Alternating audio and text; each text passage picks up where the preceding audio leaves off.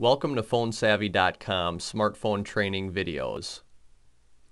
To use your Droid RAZR as a Wi-Fi hotspot for other Wi-Fi capable devices, from your home screen select your Apps option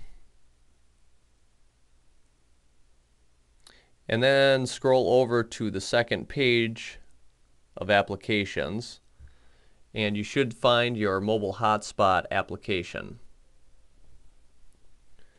When you select the mobile hotspot app, it will give you an option to turn this app on. Before doing so, check with the wireless carrier who sold you your device to find out details on the different packages available for mobile hotspot. Once that feature is active on your account, you can begin using the mobile hotspot application. Touch the box on the right side and then select OK.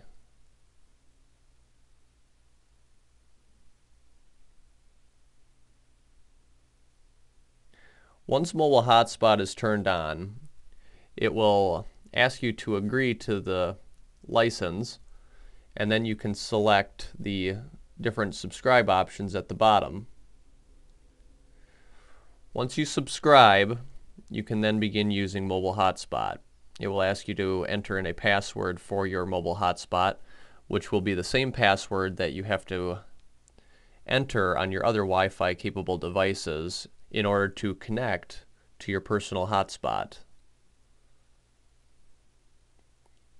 If you want to learn more about your device, visit PhoneSavvy.com, where we have over 40 training videos on the new Motorola Droid RAZR.